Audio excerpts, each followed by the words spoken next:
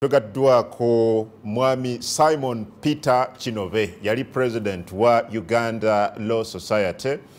Twagala okufuna endaba ye nga munnamateeka ku nsonga ez'enjawulo ezigenda mu maaso mu ggwanga. Bintu bingi ebiriwo mu parliament olunaku olwajjo speaker wa parliament omukyala Anita Mong yayongedde okunyweza natti ku kyeyogere mabegako eri abaka ba parliament ku ludda oluvuganya government abeekandaga ne bafuluma entuula za parliament nga bazeesamba kati tebatuulayo. Yatugamba ajja kubala ennaku 15 oba entuula 15 ez'omuddiringanwa kusinziira ku lulu za parliament abeereko ne kyakola. Olunaku olwajjo yagenda tekikomaawo ne mu komiti mwe mbadde mutuula ne trips ze mbadde mufuna n'emirimu gyonna egya parliament gye mbadde mukola nga pulina yokka mwe mutatuula najjo ngibagobyeko anti mwazize. Kino kitegeeza ki? Kinakkakkanya ku bigenda mu maaso mu kusika omuguwa wali mu parliament kiri mu mateeka byonna bibuuzo tugenda kuba tubibuuza olunaku olwaleero ne Simon Peter Kinobe council okitiibwa nsanyusa okulaba ssebo. Zasinze ssebo nsanyusa okubeerako wamu nammwe era ndowooza byonna bye tunaateesa wano bijja bba bya mugaso eri eggwanga. Twongera okwebaza abo abatuwuliriza abo abatulaba n'abo abali mu kuteesa ku nsonga zino era twebaza Mukama ku lw'omukisa ogw'okubaawo okwogera ku nsonga eziri mu ggwanga naye n'okuweebwa omukisa okwogerako ne bannayuganda. Okay. Webale tandikirawo kanso. Wawulidde okwogera kwa speaker wa parliament olunaku olwajjo komiti trip zonna ababaka yagenda musigaleeyo mu kwekalakasa kwamwe n'ebiro mubiveeko oba muganya okudda okuteesa. Do you think she's actually making the right decision? Because bano babaka ba parliament balina ensonga zaabwe ze balowooza nti tezinnakolebwako ate bagamba nti gye bali ki official. Kati parliament ya Uganda eina responsibilities nyingi.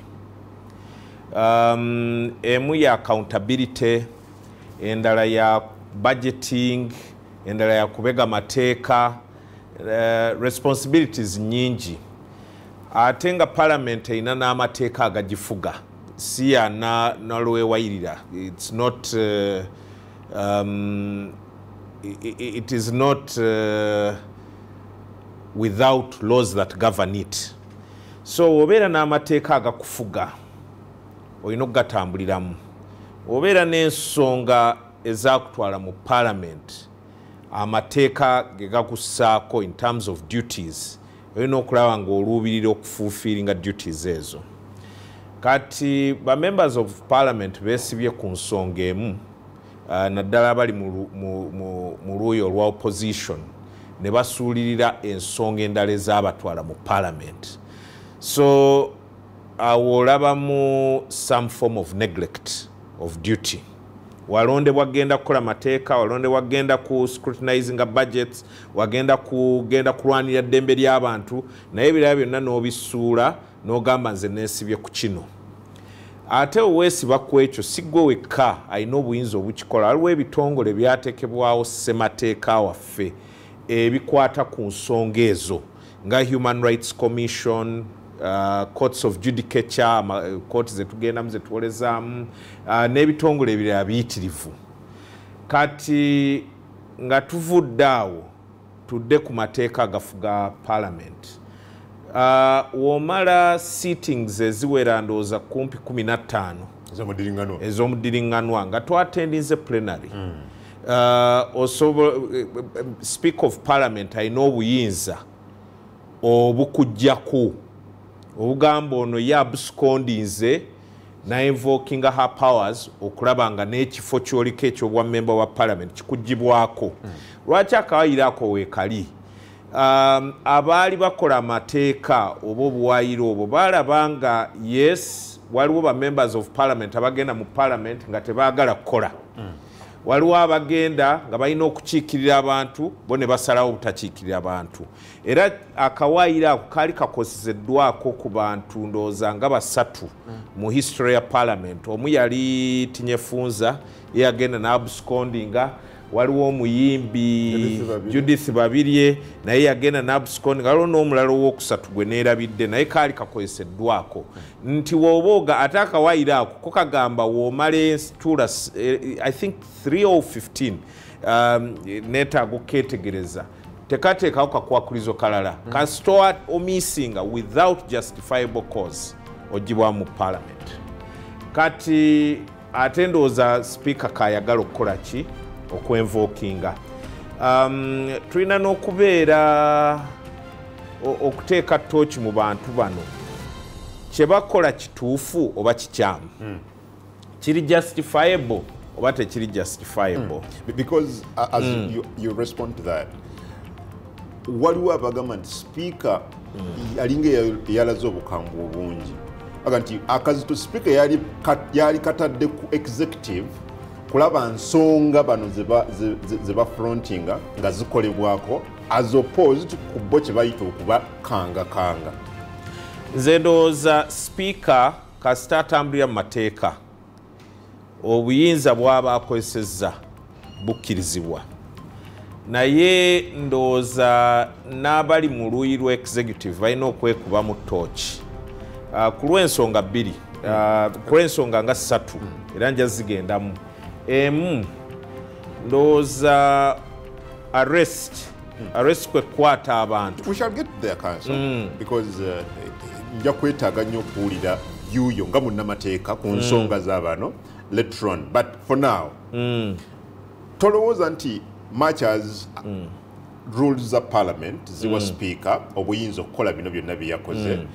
but at what point do you really think nti omukyala byayogera kati byali badde abyogera mu kaseera bwe kati nga nze ndowooza yes ali entitled atambulira mateeka ate ba members of parliament balina okwekuuma nnyo obutapolitikinga mu parliament bakita playing to the gallery olaba ab'amawulire n'olaga nti embeera eri mu nsimbi nnyo wodde eri emabega gwagifunamu kampa okugezesa woba weekalakaasa ogambye sijja kgenda mu plenary allowances za plenary ntono nnyo naye gwe n'osalawo nja kgenda mu committee allowances we ziri ennyingi mbwa neekalakaasa naye trip eyo njagala ŋŋendeko e Bulaaya allowances we ziri ennyingi oba weekalakaasa tolonda kyanfuna kyovaako n'ekitafuna kyosigalako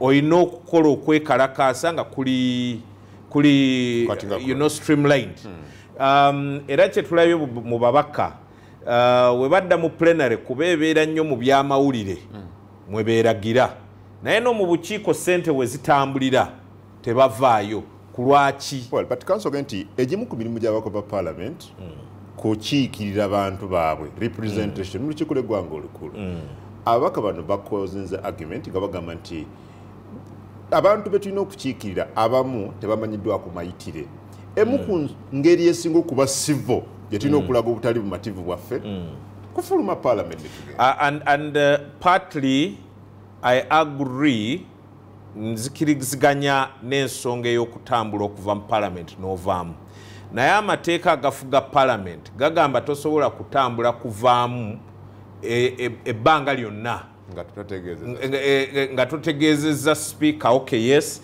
naye walking out is not indefinite kuliko ekiseera ekigere kale ekiseera ekyo bakisusizza n'ekirala wogamba abantu bwe bakwatiddwa reports ezifuluma zigamba ki waliwo solution esukka ku ekyo weba weeri ogisabye otya so ekyokwekalakasa ng'ofuluma parliament kikkirizibwa naye kirina ekiseera ekigere ntosobola kusukka sittings ezisukka 15 okay bwe tulaba direction mukyala Mongo gy'atwala kati nga yakadda okuva mu leave n'ogerageranya ne gwe yali aliseewo mu myuka we tayebwa seemed to front talk ya negotiations banaye twogere government bako nekyoyogera Amongo bwe yazze bwe yakomyewo alabika mukambwemuuko kati ekisooka buli mukulembeze ayina engeri ye gy'akolamu ebintu bye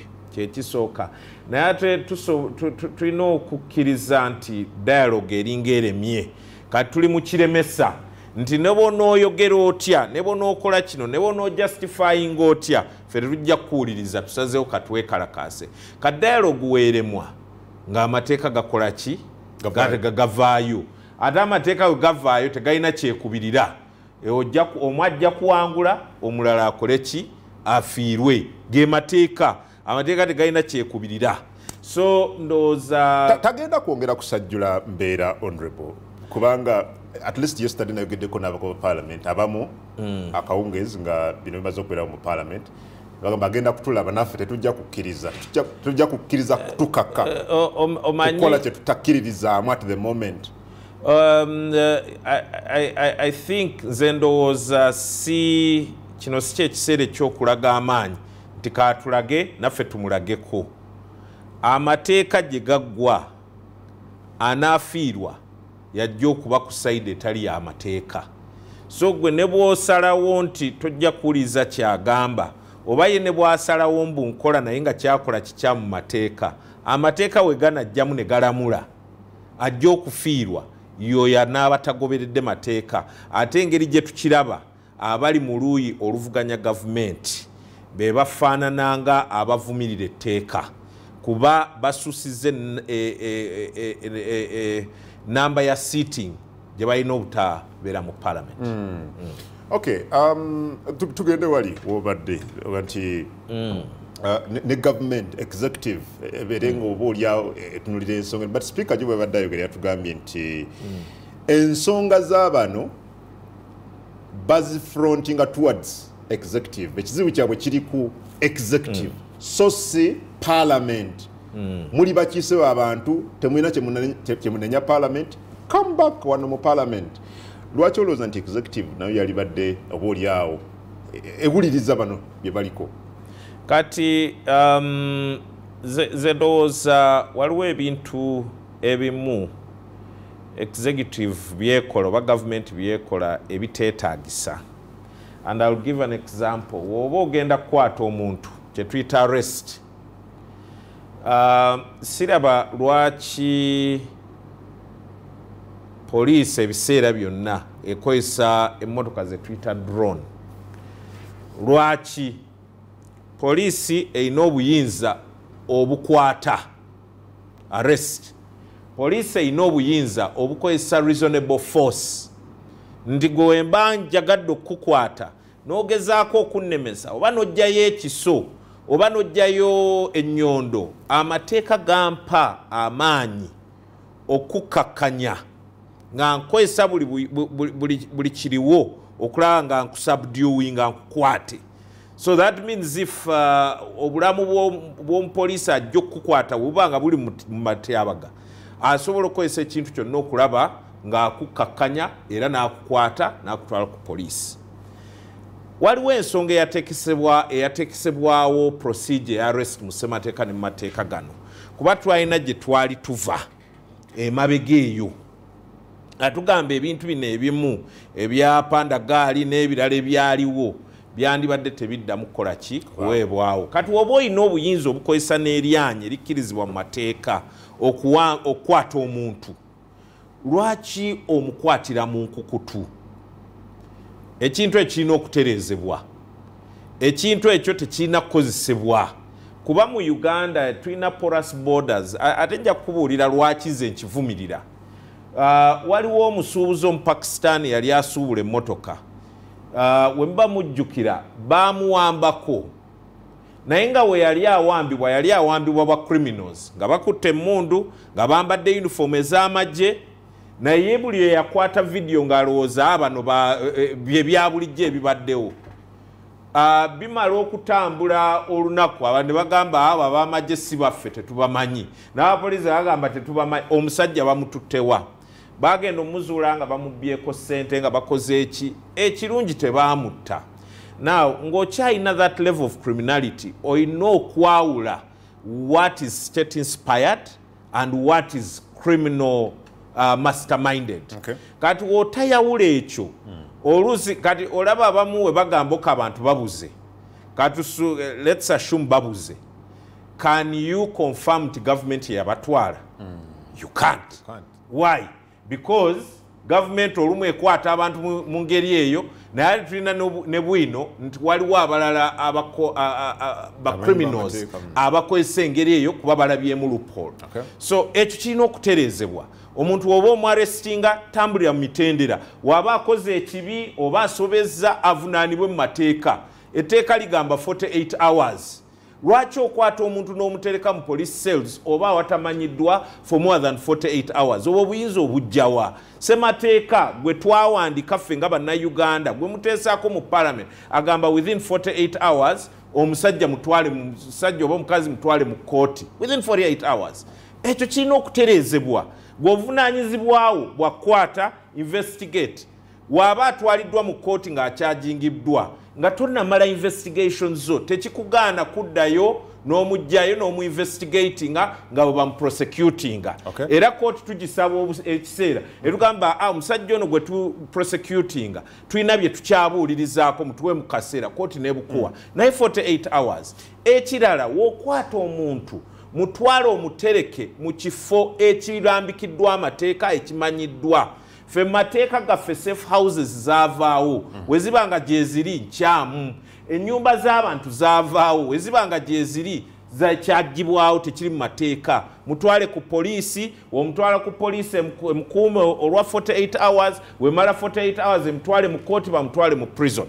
So nze ndowooza ba law enforcers abantu baffe abo abakola omulimu omulungi tulina okukyusamu mu nneeyisa yaffe ebintu bikwate mu mateeka nga bwe galambika. Ekyo tekitegeeza nti ensonga z'abano ziri justified. Kati ensonga ziri justified against who and against what? Ekisooka oli mu parliament tulina 3 arms of government. Amu esooka y'ey'obulamuzi gye tuyita judiciary. Ey'obulamuzi eri mu makkati yeeramula gw'okozesezza eryanyi lingi gw'okoze kikyamu yeri awo mu makkati yo terina kyekubirira nti w'ogitwalirayo eramula ensonga yo. Ne tudda ku legislature. Legislature omulimu gwayo historical gwa accountability kubega mateeka kubaga mateeka n'okulaba ensaasanya ya ssente. Those are the 3 cardinal roles. Nti gwe government executive tetukwesiga nnyo osobola okujja ssente n'ozikozesa kifula nenge. I think that's the word. Kifula nenge. Yes. So katufe katukubalirire okusinziira ku kyoba osabe kino kikyamu kino kituufu mbw ate osobola okukozesa amaanyi go mangi katukuteeke mu accountability. Nti ate osobola okukola etteeka erinyigiriza katulikukolere. Yeyo legislature gye tuyita parliament. Kati n'obeera ne executive yeddukanye eggwanga. Yekola police leero tugenda kukola bonna bagaggawale enkya tugenda kukola bwe tuti government yalumbye government eri tujja kiyingiramu n'ebirala ng'ebyo bingi ye governing eggwanga. Kati gw'omusango gwe guba nga guli against the executive weekalakaasiza you have made a point parliament esabye report ezze.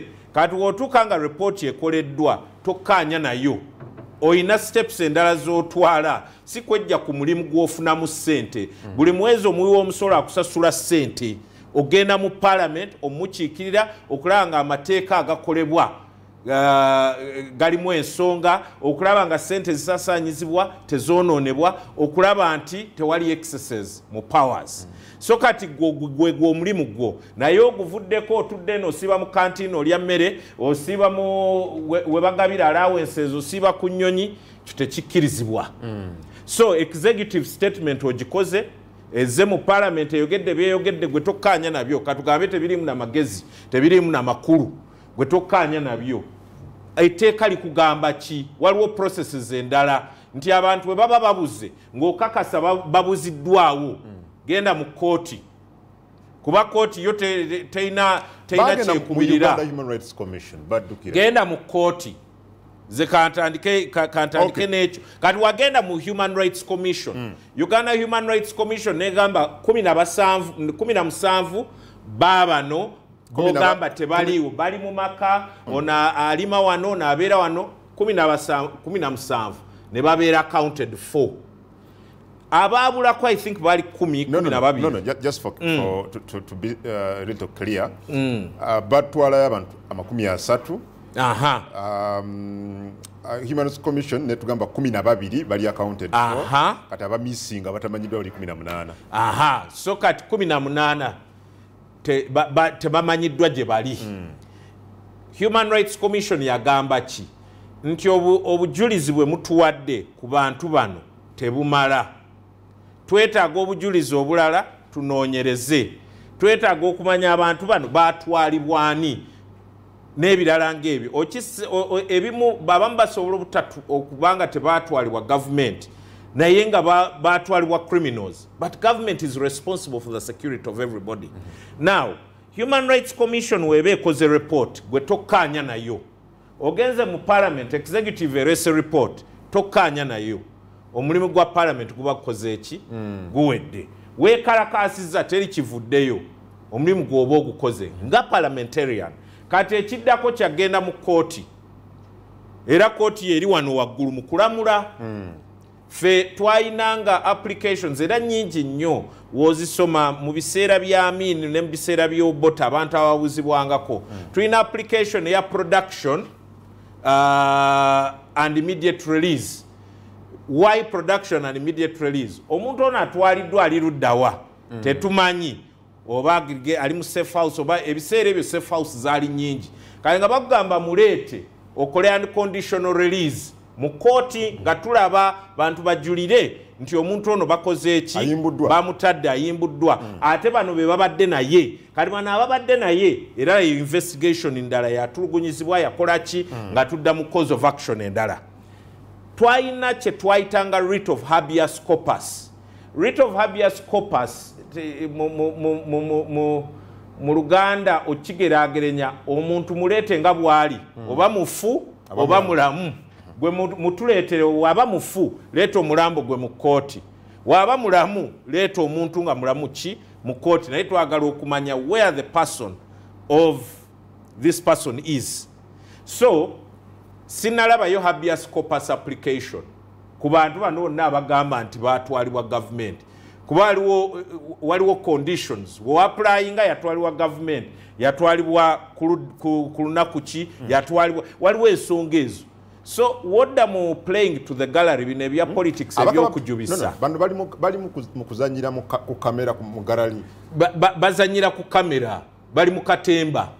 Ababaka ate kati gwe tukiraba kati gwoba omaliriza kyokoze ogenze mu Human Rights Commission tokkaanya na report gye bakuwadde. Ogenze mu parliament weekalakaasizza executive erese report tokkaanya nayo. Woba tokkaanya nayo weekalakaasizza okoze byonna ebiri mu mateeka ebikkirizibwa. Naye kati weba tebituukiridde mwina balooya basiiba boogera ku radio basiiba boogera ku TV lwaki temunagenda mu kooti. Kale ekitegeeza waliwo akazanyaawo akazanyibwa katukole kiti abantu batulabe katukole tuti oza n'okusanga nga ekyembi omanyiza ebintu bya human rights tebyetaaga kuzanyiribwamu. Buli Munnayuganda nze nali omu ku bantu abaali baagala okukunga abantu nti bwe mulaba drone mwenna mweteeke mu kkubo muyimirire mugamba omuntu ono mumutwalawa lwaki mumukwata mu ngeri gye mumukwatamu. Tugende nga tutereeza system eyo ky'omuntu waba akwatibwa mu butuufu mu ngeri ennambulukufu. So naye wofuna human rights n'oziteeka mu politics gwosobola okulondebwa akalulu akaddako ekiba kikyamu nnyo. Era kye tulaba kati nti abantu balabye nti woovumirira Museveni nti woovumirira gavumenti ng'oli mu opposition ekyo ekikuweesa akalulu si ideas si byogenda kuteesa si byogenda kukola naye ono avuma atya.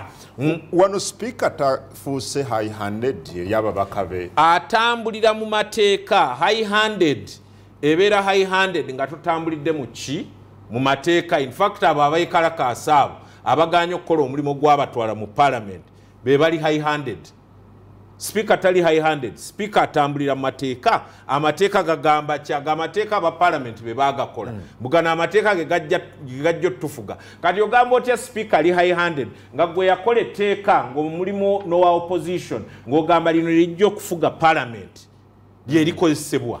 Okay, kyoga speaker talina kyamanyi nti talina kyamanyi ku keediimo kaabano nti ebbanga lyonna tamanyi nsonga lwaki bali bweru wa parliament because weweediima ng'omaze okwediima results zo n'ozifuna naye nga tezizze mu ngeri gy'ozaagalamu tosobola kugamba wakyaliwo justifiable cause. So beediimye results zizze bagambye bano tubamanyi bano tetubamanyi bano tetubalabangako bano tubalabi. You don't like the results. Togamba nze nja kweyongera kwekalakaasa. Results ozifunye naye results z'ofunye sizoyagala otudde ekigezo ofunye 5 obadde oluubirira 10. No, but council nga weeyongerayo ku mutendera oguddako tetugamba nti bw'oba ogenda kuba absent tegeeza ku speaker wa parliament omuwa ensonga zo kati kyetubuuza oba kyembuuza speaker tamanyi nsonga lwaki ababaka bano bali bweru wa akawaayira ako twandibadde tukasoma wano abatuliza bakategeere. Ekisooka, how many plenary sessions can you miss? Entuula mmeka zokkirizibwa mu mateeka? 15 ez'omuddiringanwa obanga tutegeeza ku speaker. Number 2, tosobola kumala gazimiisinga walina okubeerawo mu mateeka kye tuyita justifiable cause. Ndwadde katugamboke mbadde nekalakaasa nasaba report tejjanga n'ebirala ng'ebyo naye kati weekalakaasizza report ezze tokkaanya nayo tosobola kukkaanya ku buli kimu. Kati woba tokkaanya nayo naye nga report ezze result ezze tosobola kikozesa as justifiable cause. It ceases to be justifiable. Era mu mateeka ffe tulinze kooti etandika okulamula kigenda kunyuma kuba olina okulaga justifiable cause. Mbwatwali twekalakaasa kuba abawagizi baffe baali babuzibwawo. Wakola demand ziki eno neeno report bagikuwa ne bagamba bano 12 bali eno 13 tetumanyi gye bali.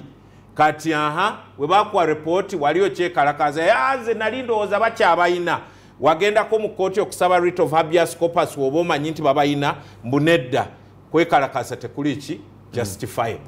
Okay. So speaker atambulira mu mateeka agamufuga. Okay. Era naye wasukkawo waliwo amateeka agakola ki agamukwata. Tugenda mukummulamu katono kanso bwe tukomawo aliko Sanyuka TV tulabe obaddala abali ku luvuganya gavumenti kye bali mu kukola kati n'ebintu ebyenjawulo bali mu kukola mu parliament byebyo byennyini ebyabasuubirwamu oba ebibasuubirwamu.